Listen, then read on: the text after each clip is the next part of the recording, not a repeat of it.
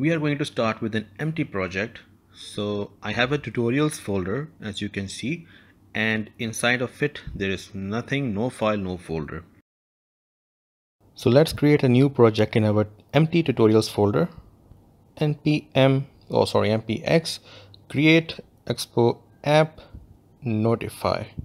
Notify is the name of the app that we are going to use or create in this entire lecture. Let it install. It will install some files and folders and dependencies. You can wait during this time. Once it is done, I'm going to change the directory with the command cd notify so that we are now pointing at the notify project. And now let's start the project on our emulator with the command npm start. You can see the notify folder has been created, and inside of it are our files and folders. This is the App.Js file that we will be working on. And the app is now running on the emulator, as you can see on the right hand side. I'm going to edit the text and write down notify and then run the command again. And it will show notify now instead of the default text. Now we are going to install some dependencies. Stop the server by pressing Ctrl+C. This will stop the server. Install the dependencies of notification and device. You can copy it from the description. After the dependencies have installed, reload the app and it should work just fine.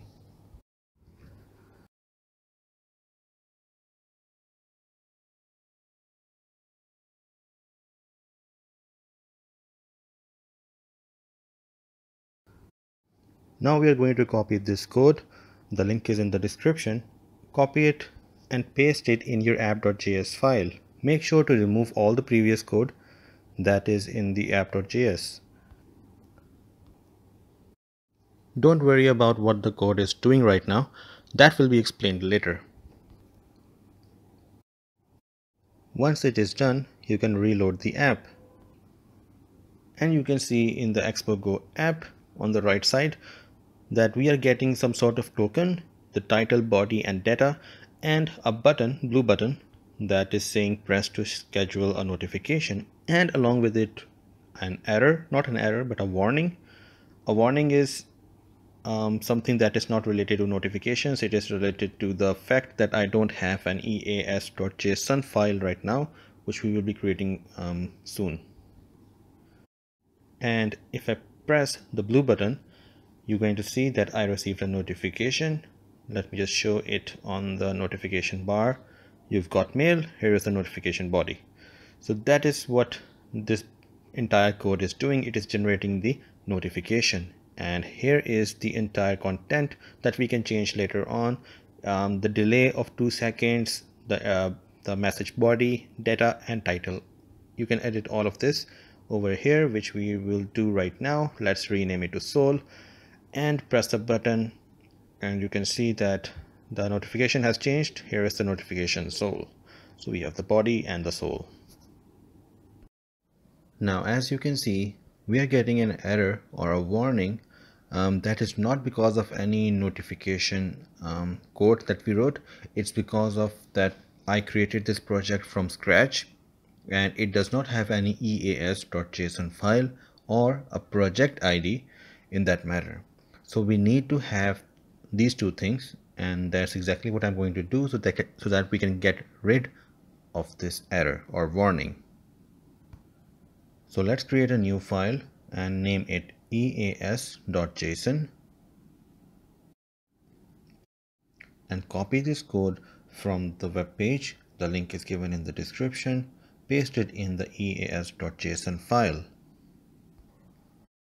Those of you who do not know about this file, just keep in mind that it helps in building the app, and once you build the app, it will automatically generate if it isn't found, but I am creating it manually so that I can get the project ID and this warning is removed. Otherwise I can wait for building it at the end of this project, but let's get rid of this warning now. Now upon running this app, we will still get the error, and in the file you can see that there is no project ID, but we will be getting that project ID in just a second. So let's stop the server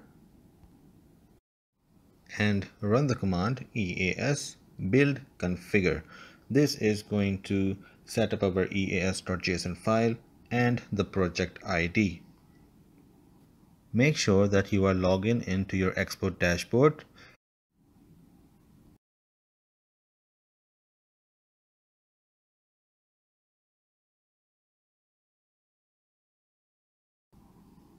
And you can see that in App.Json we have EAS project ID, which was not there before.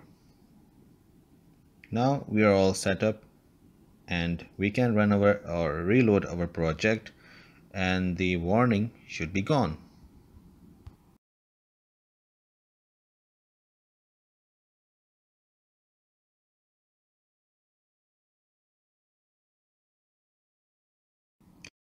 There you go. Our warning is removed and our notifications are working.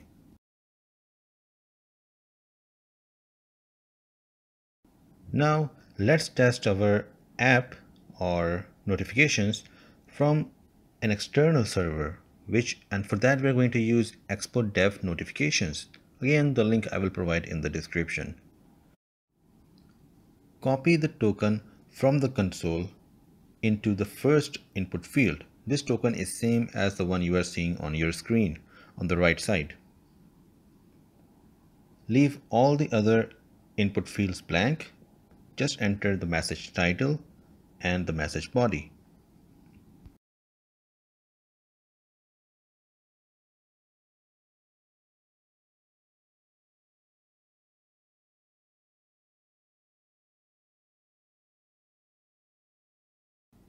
And click on send notification.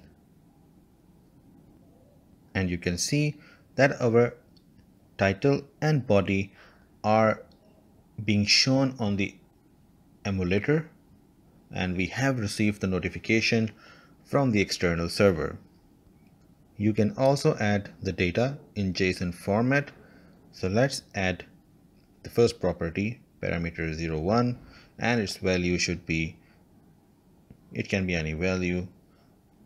Now let's send notification again, and the data is also being received.